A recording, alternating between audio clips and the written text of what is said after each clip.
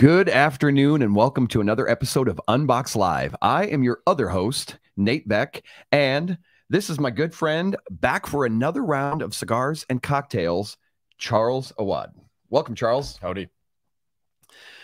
Oh, we are going to have some fun today. We are doing sort of a redux of our round one, where we are trying to pair and drink some spirits that aren't typically given the limelight when it comes to pairing cigars and spirits. We all know about whiskey, scotch, rum, of course, is classic. Brown liquors. Last time we did mezcal, like a nice kind of floral smoky mezcal. Yes. We did the whiskey cocoa. Yep. Which is basically coconut water and Johnny Walker Red, like cheap blended whiskey, some scotch. 50-50. Yep.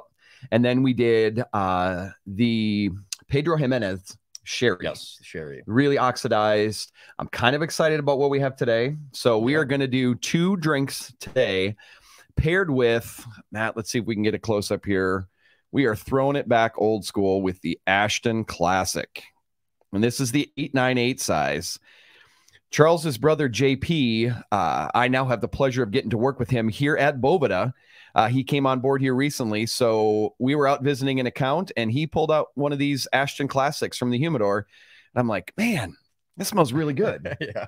And I was like, when's the last time you had one? Oh, my gosh. I think the last time legitimately that I've just had an Ashton Classic, it's been 20 years. Sure. For sure. Probably similar range for me. I think an Ashton anything. I just remarked before we started recording, it's been a couple of years for me. Yeah. I don't smoke a lot. I had just the other day, I had an Ashton VSG that had some age on it. Sure. It's a great spectacular cigar. Yeah. I'm trying to remember who the last one I had was their anniversary that came out about 2 years ago. Sure. Yeah. I was talking to a cigar rep the other day who said that the Ashton VSG would be his desert island cigar. Like, it's a great cigar. Just loves that cigar. But in pairing what we're going to be pairing cigar with what we're drinking today, I wanted to skew on the cigar something that was a little more subtle. Like, this cigar has lots of nuts, almond. I even get a little bit of cinnamon, definitely some cedar and kind of that grassy hay quality. Some cashew, some lighter, for sure. Lighter nut qualities to it. Yeah. I'm kind of hoping that the drinks that we're doing, which are maybe a little more assertive, but a lot of botanicals, clean profile, might actually help bring some unique things out in this Ashton 898. So let us know in the comments what you all are smoking.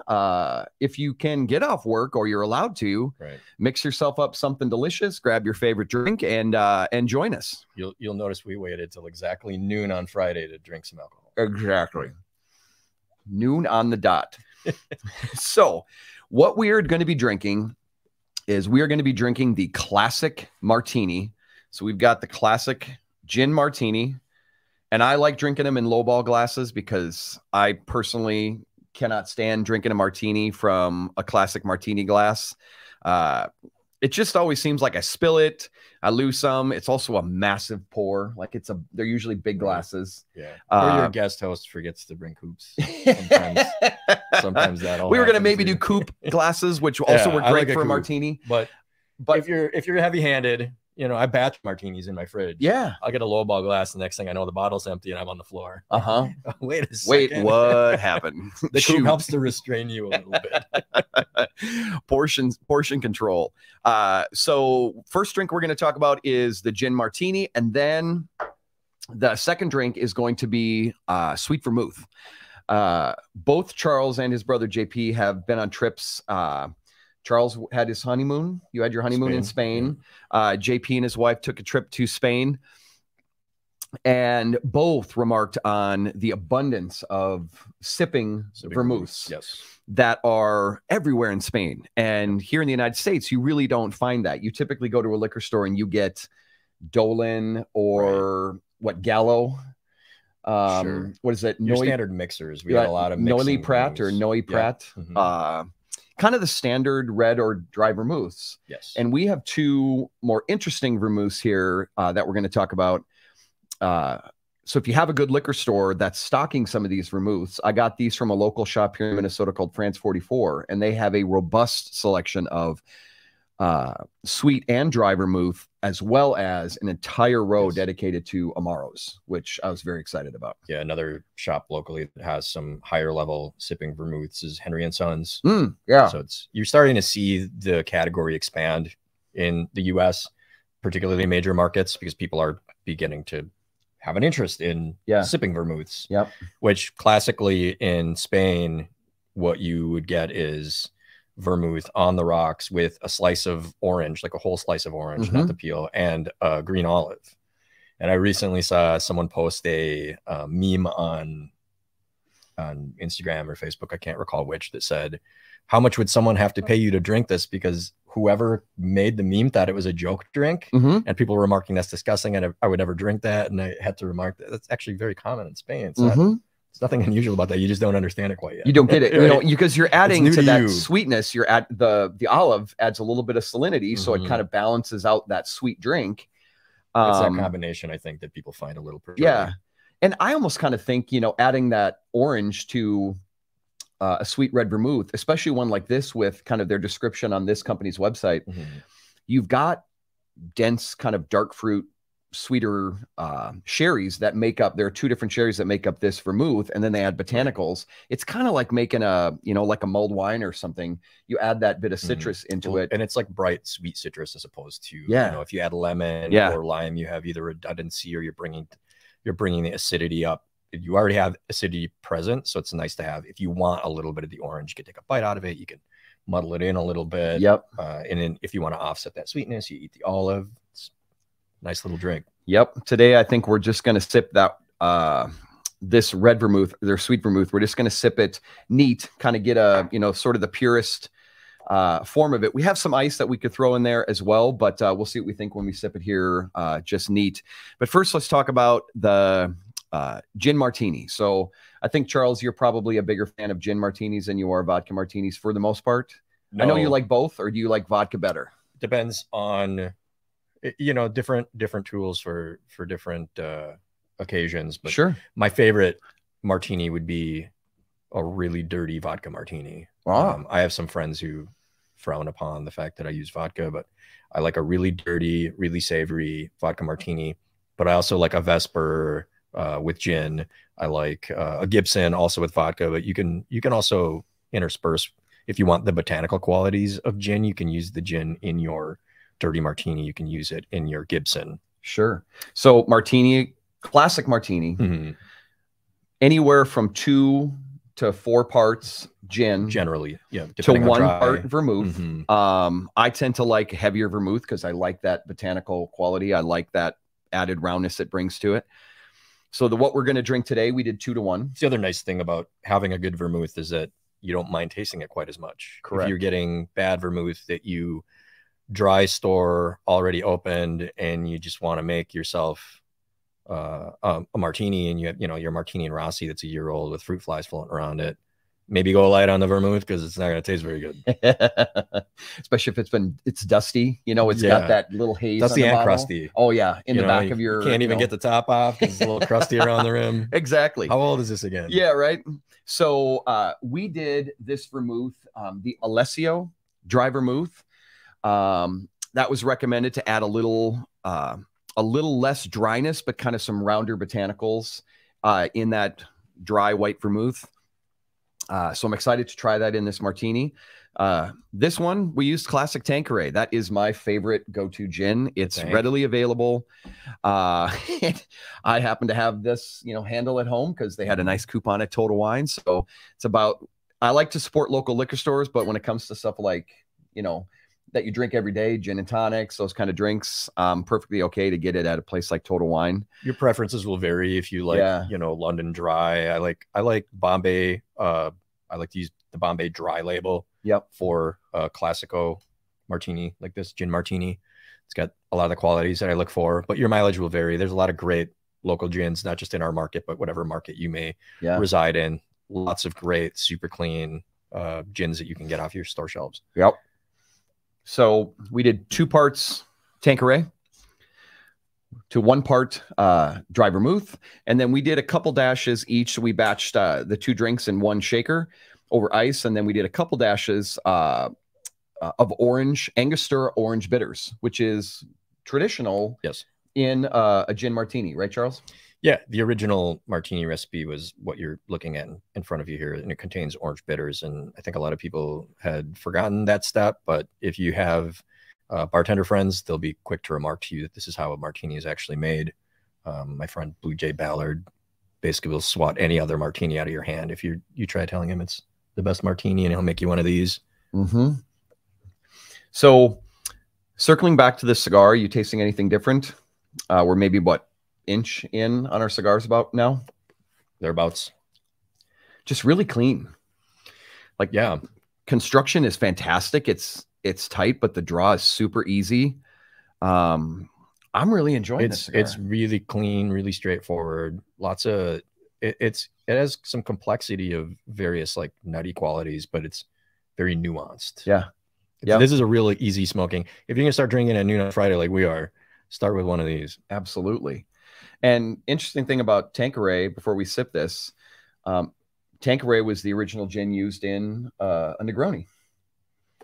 Is that so? Yep. I didn't. Yeah, I guess I would. That was the first gin. Yeah, I would have had to guess if you said right, what gin was right. originally used in Negronis. I would. Yeah. You again, kind of like we're starting to see more options in vermouth, especially more options in unique Amaros. Sure. There are just myriad gins that are all over the map as far as botanicals. Right. Profile. I happen to like that punch in the teeth of juniper that you get with Tanqueray. Yes. I just love that. That's always one of the things that, in terms of the certification of your gins, if it's London, it has to have a much higher quantity by percentage of juniper in the botanical bill than an American gin that doesn't purport to be a London gin. They can use like a much vaster variety by percentage of various botanicals. So as a general rule, if you don't want to sit on your phone and Google what's in each bottle you're staring at, if you see London, it's going to be junipery. If you don't see London, it's probably going to be less junipery than the one that says London. That's a great tip. Yeah, because sometimes when you're staring at a wall of liquor, especially when you're in somewhere like Total Wine or a Binny's or Specs, you know, these larger liquor stores, it can be overwhelming, you know, to know what you're looking at. But that's an excellent tip. Let's see if they have that here on, right at the bottom, London Dry Gin. Yep. So just very, very prominent down here at the bottom. All right, should we take a sip? Yeah. Charles, cheers. Happy Friday. Indeed.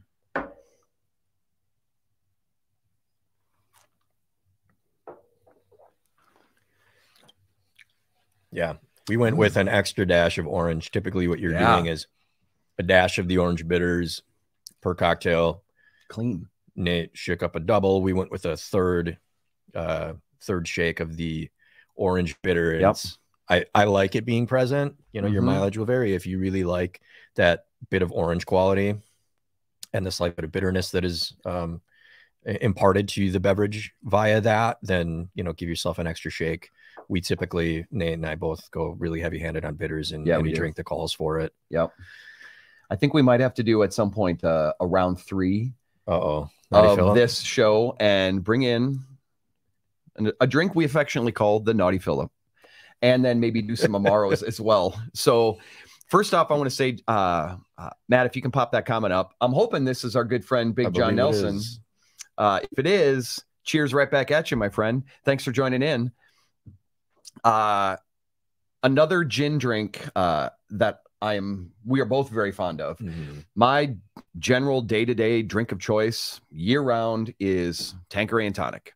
I really like the Fever Tree brand and their elderflower flavor. I really like. It's easy. You open the bottle, you put in a couple ounces of gin, give it a little swirl, you're done. I make my own tonic syrup, so I go. Charles makes next level. Killer tonic syrup. Yeah, my wife's favorite beverage is also the gin and tonic, and every year for her birthday, I make her this comical sum of this proprietary tonic syrup that I make, and then she gets a soda stream, mixes 2 tablespoons of the syrup with fresh soda water, get some lime, get some good gin, and away you go. Yep. Doesn't last her long either, and I make her a lot of it. So yeah, a lot. Yeah, and you've kind of nailed the filtering process. So we drink gin and tonics, and I was bored one day and thought, let's do a little dive down Google and see if you can find some like easy riffs on a gin and tonic. Sure. So I stumble upon this article in Esquire magazine, and maybe second or third cocktail down is a drink that they affectionately called the Pretty Tony. That's right. And it was basic gin and tonic. So like 1.5 to 2 ounces of gin, 4 ounces of tonic, kind of a 2-to-1 ratio. And then 10 to 12 dashes of Angostura bitters, like regular. And when I make this drink, I tend to put in enough to make it basically turn the color red of this label. Like I want it like red orange. Like a rich, blood orange. Like blood orange color. Yeah. I like those Angostura bitters. I think it's delicious. So a few weeks after I tell Charles about the Pretty Tony, he texts me and says, what the heck is the name of that drink? No, we were sitting on my patio. Was that where it was? Yeah, because we just kept trying to figure. We couldn't think of. Well, I couldn't think of the specific name. I'd heard of the drink before. Yep. I don't remember if I'd had one at that point, but I know you were like really hot on it, and we're like, let's make some. And yeah, I said, what's it called? Naughty Phillip. And I said, well, it is now. Yeah. So now we call it Naughty Phillip. So I've actually trying to convince people that's the real name. It is. So spread the word. I go to bars all the time now. And when they're pouring in the Angostura, I said, keep going. Yep, keep going, keep shaking. Because some bitters bottles will pour out really heavy and some pour out like little. So depends on how your bottle pours. It could be 10, it could be 12 for each glug of alcohol. That's why when a recipe with bitters says a shake of bitters, it's more to taste than it is what you're looking at. You can't tell how much is coming out of that thing. Mm-hmm. So that's become one of our favorite drinks. We'll have to do that one on maybe a version 3 or a round 3. What do you think of the martini? Tastes good? Excellent. Right? Yeah. And then, as ever, on our last episode, either if you did not tune in or if you'd like a refresher, as ever, what you want to do is you want to taste these things alternatingly. So you want to taste the cigar, then taste the drink, then taste the cigar, because they each impart different flavors to one another. It isn't just one affecting the other. They're both affecting the flavors that you're experiencing on each end of the equation. So just took a sip of the martini, just took a puff, and the nuts really came, like the nuttiness really came to the forefront for me. Like lots of cashew. Yeah. It almost brings a little bit of sweetness out because you have the residual sweetness in your mouth from effectively just the orange. Yep. And the orange and the nuttiness, it's like a marzipan sort of effect. I love between the two. Marzipan, when it comes to flavors in cigars, marzipan is one I use all the time because it's nutty and it's sweet without, pinpointing, is it almonds, is it cashews, is it peanuts, is it walnuts, whatever the nut is. It's that paste that has that like nougat in a candy bar. It kind of, this nice round flavor. It's a great descriptor for cigars. Matt, do we have the Ashton site that we could pull up? I think on their site, one of the flavor notes that they call out, and I didn't want to bring out too many, until we kind of gotten into the cigar. Sure. One of the flavor notes is coffee bean. And I actually kind of get a little bit of like, not brewed coffee, but like the cigar tastes like coffee bean smell when you open up the bag. Sure. A little bit. Yeah. I can get that a little bit. I am also getting like a little bit of like milk chocolate. Sure. And, in their tasting notes, they've got cream, coffee bean, almond, cashew, cedar. So for sure, marzipan is right in there. Yep. And I think chocolatey notes come in there as well. It's like a light chocolate. That's why I'm referring specifically to milk chocolate. And I think the beverage is also affecting those dynamics as well. Yep. Something else to consider if you're going to pair maybe a richer cigar, something that does have more deliberate chocolate notes, is orange bitters, chocolate. Not everybody loves that combination, but I quite like it. So if you had like a little bit of a richer cigar that had more of those like coffee or chocolate undertones, coffee and orange is beautiful together. Chocolate and orange is beautiful together. Absolutely. Especially if you get like dark chocolate and the orange notes, maybe go a little heavier with the bitters. Goes to show that you don't necessarily have to, you can use contrast to create pairings with your cigars. It doesn't have to be same. You don't have to make things align. You can sometimes use the dynamics of contrast to create new flavors. And honestly, that's what I was hoping to accomplish with this cigar and what we're drinking is something that's really, you know, it's contrasting. I almost get, when I take a sip of this gin martini, this particular dry vermouth, as it hits the back of my tongue, my brain expects that there's going to be this wash of sweetness because there's a little more fruit flavor in there that I'm getting. Right. But then as soon as you swallow the drink, it's a little more of a hit of bitterness, and it isn't actually sweetness. So it's kind of a cool surprise. Yeah. I love that sort of psych out in beverages because I love cocktails of all types, but I don't have much of a sweet tooth. So when I drink cocktails, often if I go out for an evening to a new cocktail bar and you're trying their bevy of cocktails, it's mostly going to be sweet leaning. There's simple syrups and various confections and things being used to affect certain flavors. By the end of the evening, when I've had, you know, 4 to 6 cocktails trying the menu out, I just give me a spirit, give me something to sip on, give me some mezcal, something smoky, something that doesn't have any sweetness on the finish. But that's a nice thing about a beverage like this. If you're like me, a beverage like this, it's almost like you feel like you're about to get hit with some sweetness, but you don't. So you get the fruit quality, but it stops short of having that like slickness on your tongue that you aren't necessarily looking for. Yeah, I dig it. Matt, can you throw up Steve's comment? Because I almost bought this. Steve says, I'm guessing our favorite gin is the Botanist. Yes. Made in Isla by Bruichladdich. Makes a beautiful classic martini. It's delicious. And I almost bought it, but I had Tanqueray. And I thought, well, let's stick with that. It's simple. It's classic.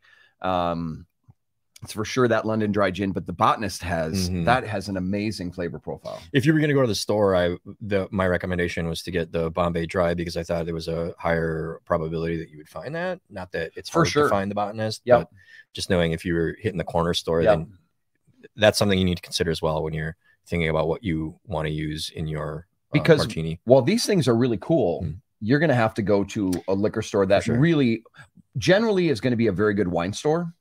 And they're going to have more of this, right? Because they skew to, you know, maybe natural wines, maybe pet nat wines, right? Small producers. They're going to have this type of variety. But you know, when I was at Total Wine the other day, they don't have any of this. They have your Dolan dry vermouth. They have your Martini and Rossi, your Gallo. You know, kind of the basics. They do have the one of the really good vermouths is the Antica Classico. Sure. Also the Koki. Yeah, Antica is great. The Koki makes some really good vermouths, but I want to do something really unique. So it was nice to have the resource here locally that has some of this more obscure spirit, at least for the time being. And the Koki's pulling some sweetness as well. There's more to them. To some of their parts. Yeah.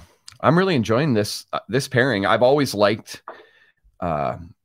I guess you could say off kilter or less common pairings with things because my brain is very curious. And part of what we're seeking to accomplish with these exercises when this is our second session and we are not doing traditional pairings because as we mentioned last time, you know how to pour yourself some brown and light a cigar. Everyone does that. That's basically the second nature. Yeah. You know, pour myself a little bit of scotch or an American bourbon or something like that and light yourself a cigar. That's old hat. But what we're seeking to accomplish is to impart the knowledge that you can pair practically anything. Practically anything. Yep. I mean, I know there are accompaniments to cigars and there are pairings to cigars. If you're drinking a Pilsner or a lager, American lager with your cigar, I call that an accompaniment. It's not a pairing. But it can work well together if you're not smoking your cigar so hard that you're burning out your palate. If you know how to properly smoke a cigar, you can still enjoy that lager. But that goes to show that you can pair practically anything with a cigar if you're seeking to make an actual pairing. If you want those two things to complement and accentuate one another, because that's what a pairing is. They're complementing or accentuating one another. They're not just I enjoy this and I enjoy this. It's what are they doing to become greater than the sum of their parts? Yeah. How are they lifting one another up? Yeah. Yeah, let's put up Daniel's comment. Howdy, guys. Just getting into cigars. Good for you, man. Welcome to the club. I'm a huge Scotch drinker, as am I. So I'm looking forward to hearing what else I can pair with cigars. what else I can pair cigars with. You know, we're doing the martini. Next is going to be sweet vermouth.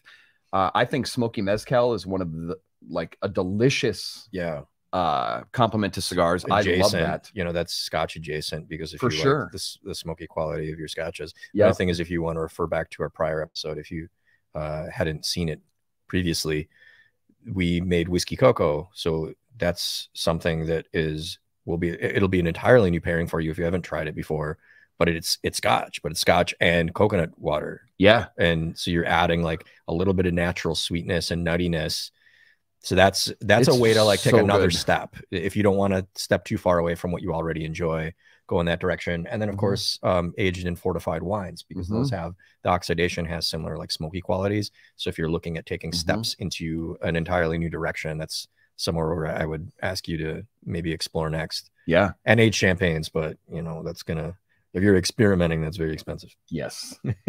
And I had a really nice pairing. Speaking of off the beaten path, I had my favorite rosé, really crisp, high minerality, subtle strawberry berry notes, a wine from Provence. Everyone affectionately calls it Bargemone, but it's Commanderie de la Bargemone. And I had that with the Fiat Lux, which is made by Luciano Cigars, or now Luciano Cigars. And that cigar has some natural acidity to it in that blend. And that wine and that cigar were spectacular together. Yeah. Like, I loved that. That's certainly something to consider as well. That's an element that I think maybe gets lost when people think about pairing. And again, you can use it as contrast, or you can use it as a complement. Yep. You can use the acid to offset something that's rich, or you can make those things interplay because it brings out more acidity in something that has like a medium to a nuanced type of acidity to it. All right. Shall we move on to beverage number 2? Okay. All right. So let's open up this bottle. The Vermouth Lustau. Vermouth Lustau. So Lustau is the producer. Of course, Vermouth. And then this is the Rojo. So the classic red vermouth.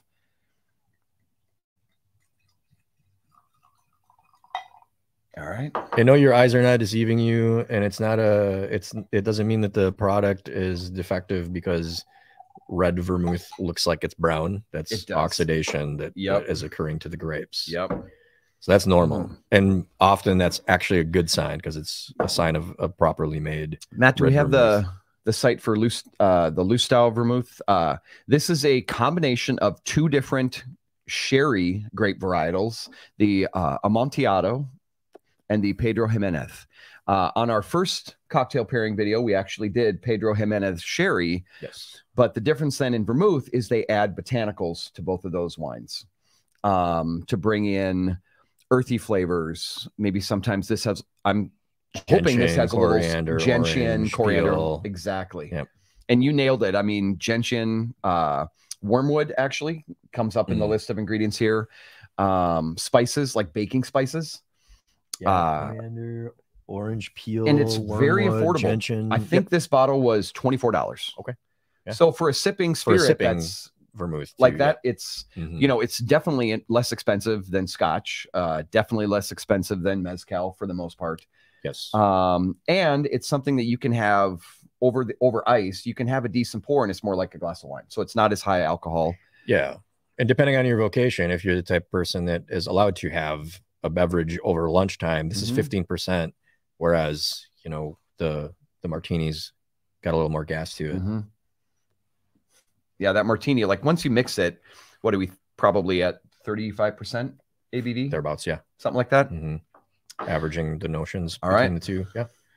Hey, cheers. Cheers. Oh, it smells really good.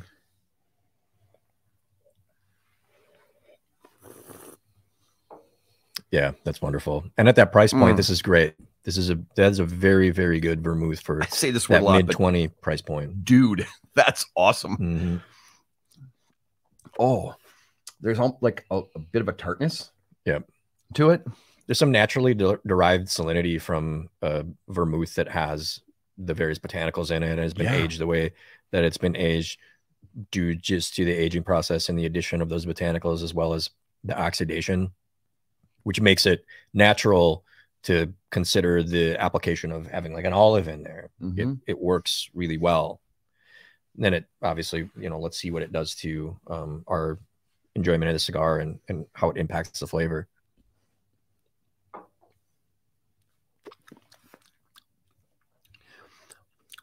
Ooh, I definitely get more of that sweetness.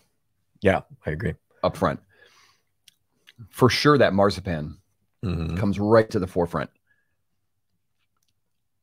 Man, I got to start smoking these again. This is really good.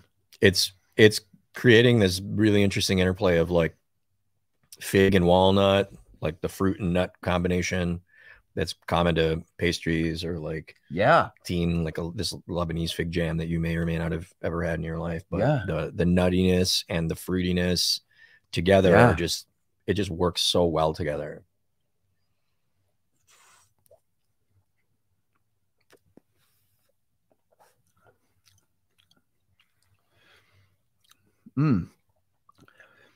Yeah, there's like a tartness or acidity on the back of my tongue on this. Like, whether it's there or not, I kind of feel like the finish has a tiny bit of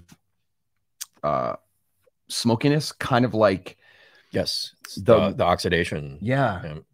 Like almost like the most subtle hint of like a campfire, kind of, you know, little woodsy. Right. Yeah.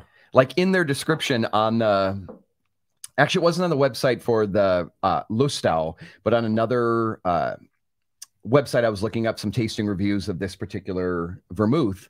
And I think this one was in Forbes magazine of all places. But one of the tasting notes was great. And tasting notes can get a little over the top, but I kind of dig it. Like, I like the nerding out about stuff, you know, the that extra layer of Cliff Clavin knowledge that you can you know, trot out when you're sitting at the bar or having cocktails with your buddies. Like forest floor was one of the tasting notes. Right. And I was like, you know, and when you hear the more obscure ones. Yeah. Like, I think of forest floor. I think forest of blanket in Minnesota here, when you go to northern Minnesota, you have birch, birch and pine forest or spruce forest. And it's a lot of those flavors, being a Scandinavian, are flavors that I really, really dig in food, in cocktails, in beverages. So hearing that, it actually makes me kind of really, really interested, because I like those flavors. And another point that's important to make, take it from someone who's been a beer judge and a cocktail judge, is no flavor notes that you are observing are incorrect. There's no such thing. As my friend Eric Eastman likes to say, it's your mouth. No one can tell you what you're tasting. So don't be obscured by what tasting notes on Ashton's website or on Lustau's website are telling you you're supposed to be tasting in a cigar or in a beverage, or what they do to one another, which there are no notes for, except until now, like, you know, hey, the preeminent notes about pairing the Ashton with the Lustau vermouth. But if you taste something, call it out. The braver you are about what you're tasting, the better you're going to get at understanding flavor. Yeah. Just say what you're experiencing. And in my experience, as someone who has a lot of experience doing this type of thing, I don't like to obscure anyone's vision when they're experiencing something for the first time. I don't like to call out. If I'm with a friend who is maybe just beginning to explore the exercise of trying new flavors, or trying perhaps to sip on vermouth for the first time, I would never be the first one to call out something that I taste in it. I'd rather them feel around a little bit and make a determination of what it is that they're experiencing before I, you know, either concur with them or I have like a contrasting view. But I would never say, no, that's not there. Right. And anyone who does that to you, like, you know, push them out the patio door and slide it shut. Right. And if you throw out a flavor note or a component that you think is there, if that person is new to the experience of whatever it is you're drinking or smoking or eating, now they're probably going to feel like they taste that. Yeah. In that whatever it is that you're consuming. Or if you are experienced, someone can call something out and you're like, wow, that's crazy. Nate sat in for a little while on a recording of Libations for Everyone that we recorded last night and came out this morning. And at the end, we had this prickly ash rum that it's a lot like Szechuan peppercorn. And as we lifted it up to our noses before we tasted it, the smell is spellbinding, and we were all landing on different characterizations of what we were smelling. We got bubble gum, Laffy Taffy, and then like breakfast cereals. And we arrived there, like Lucky Charms kind of stuff. Yeah. So my co-host Ben Quam said, this smells like I think he said Fruity Pebbles. Sure. And then I said, I smell Tricks. And then we were all like, oh, Tricks. Like we had to explore, we had to come to that conclusion after cumulatively making a determination of what it was we were smelling and tasting. And that's we're like, oh my God, this smells and tastes like Tricks. How bizarre. That's awesome. Which I think Tricks is kind of a lemony sort of, and Fruit Loops are that way too. Right. It's really only one flavor and every color is the same. Yes. It's like that artificially sort of candy lemon. Yes. Yeah. Yes. And man, you mentioned those cereals and that immediately takes me back. The only time I was allowed to have sugared cereal was on camping trips. And when I was a kid, I'm 48 years old. When I was a kid, you used to be able to buy little square boxes of sugared cereal. Sure. And they came wrapped in a brick that was about, Matt, do you remember this? The single serving. This tall. I remember. Yeah. Yeah, Charles remembers this. About this tall. Yeah. And it had what, maybe 24 boxes in it. Right. And it came with Tricks. An Cocoa insulting Puffs. serving size to any child. Oh, it's terrible. Like and you're supposed to be able to eight pieces of Tricks. pour the milk in. But they were all these cereals that had kind of all the same flavor. But it's cool when you get that nostalgic memory because it takes you right back to a place and time when you were a kid, and you remember exactly what that tasted like, what it smelled like. Absolutely. One of my favorite flavor descriptors. If you haven't watched any of the movies about master sommeliers, they're called Somm. They have a couple of them. I think it was in the first one of the individuals who was studying for their master sommelier exam was drinking this wine, and they tend to fire off flavor notes pretty fast. You know, they're having to go through this stuff at a rapid clip. Yeah.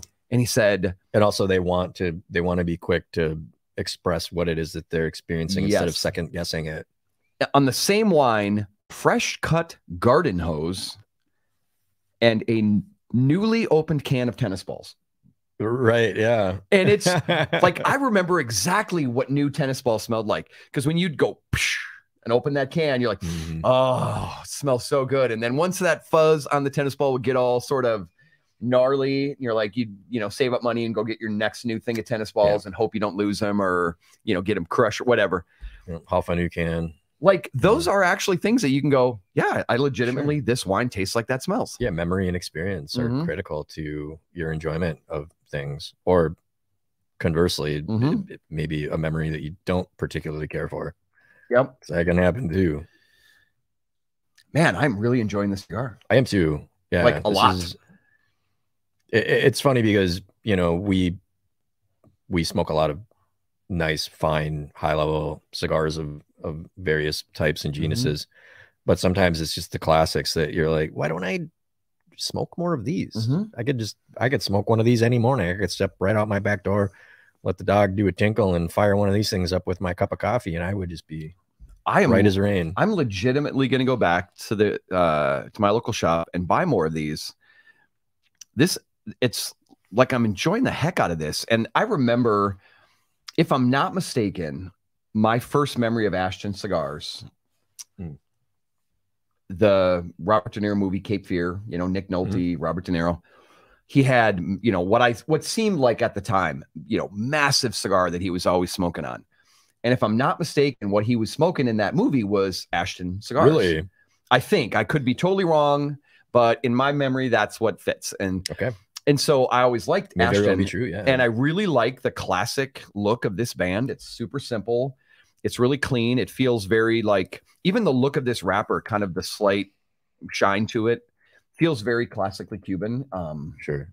It's a great size. Like, and the standard protocol white label Ashton is immediately recognizable. Immediately.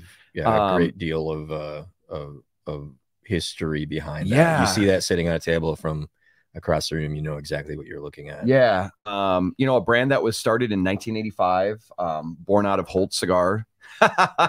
See if we get that up there. I love it.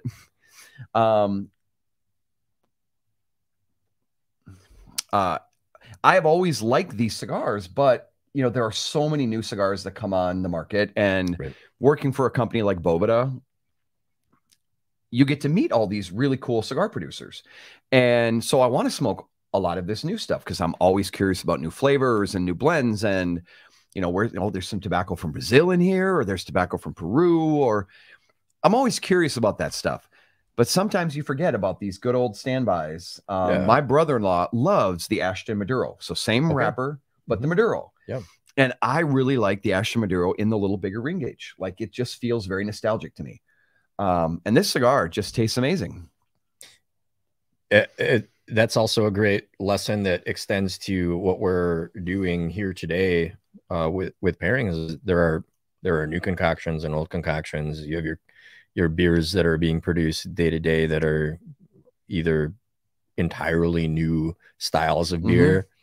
Same can be said of new cigars. You want to try whatever new cigar just came out, but with a classic vermouth, or do you want to try a classic cigar with a new concoction, or do you want to do all classics or all new? There's so much interplay. Yeah, we can. I mean, if this was a series in and of itself for Boveda where we were doing pairings, you couldn't cross every one of those boundaries to be able to do an exploration of every single pairing. There's so many. It's more about understanding the flavors that you're purporting or hoping to experience and what those flavors are like together. Yeah. And it's pretty rare that you're going to pair something and be angry at it. You're usually going to pull something out of there that you really enjoy. Yeah. So don't worry about being like really specific about how you pair things. Yeah. It's not like cheese. Cheese is difficult to pair with wine or beer. It's very difficult to pair, and you can be wrong. Yeah. But it's pretty hard to be wrong if you got a cigar in one hand and a drink in another. Yep. Matt, can you throw up that last comment there?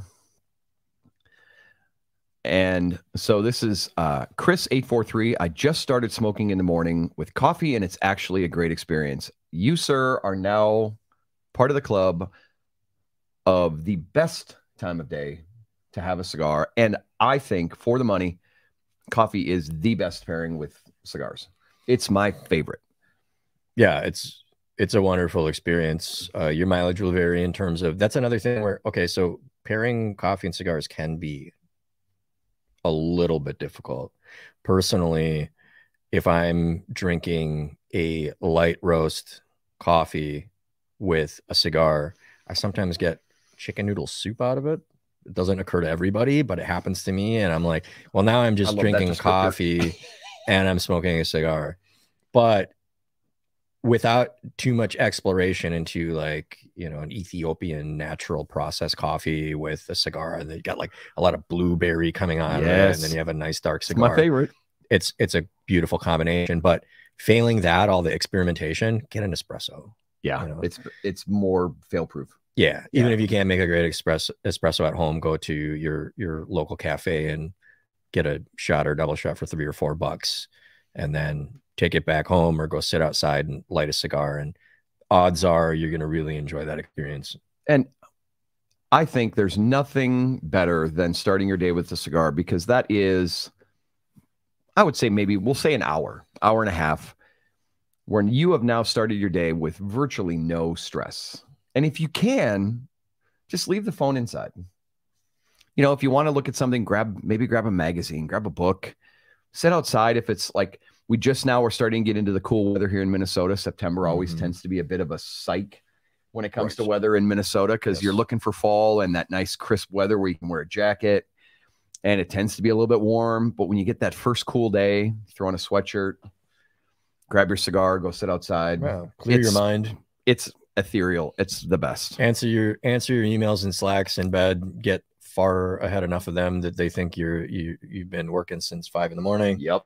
Go outside, take an hour with a cigar and an espresso. Say you were in a meeting with yourself. Yep. That'll be a nice day. It's the best. And Nate can't smoke a cigar a day if he doesn't start at 7 a.m. Well, exactly. I'm going for George Burns type goals here. So yeah, that George Burns video is like, here's Nate in 45 years. 7 different people send me. If you haven't found it, on either Instagram or TikTok, George Burns was on the Tonight Show. Yeah. And Johnny Carson says, all right, George, what cigar is that for you? He goes, I think this is number 10 or 11. And I tend to smoke 15 to 20 cigars a day. And I'm like, that's my hero. Yeah. That's my guy right there. In his 90s, just he lived to be 100. Loving life. Yeah. He lived to be 100. In that clip, what was he, 95, 96? Oh my gosh. Sharp as a tack. Yeah. Absolutely vibrant. At one point, this is what, 4 years ago, 5 years ago, Cigar Aficionado did a great article on a gentleman named Richard Overton. At the time, the oldest living World War II veteran and the oldest American male. And he smoked 10 to 12 cigars per day from the time he was 19 until he died at 112 years old. Incredible. And I say, God bless him. Because that guy had 10 or 12 moments every day where he had zero stress. He'd get up early, because the older you get, the earlier you get up. 4 or 5 in the morning, little whiskey, he said, in his coffee. And he always smoked machine-made cigars because that's what he liked, and he liked the flavor. And he'd just smoke. I'm like, it's beautiful. Yeah, how nice is that? Get an air exchange in your kitchen and get some coffee and a cigar at 5 a.m. Your wife won't wake up and yell at you. Or husband, conversely. Exactly. Well, we're at about 45 minutes here. Want to encourage you all to click that subscribe button, like our video. Matt will throw those up here in a second. We'd love for you to subscribe to Bovada's channel so you can get notified every time we do Unbox Live. We do these every other Friday. And on the other Fridays, we do Box Press podcasts.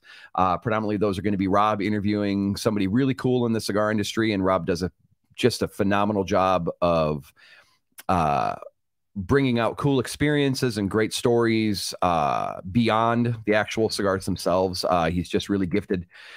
We'd love to have you as a fan. So click that link, that subscribe button, so you can get notified. And again, thanks for joining us on another episode of Unbox Live. Charles, thanks so much for coming and my pleasure. Sitting in with me. This has been absolutely a blast. Cheers, you guys, and have a great weekend. Happy Friday.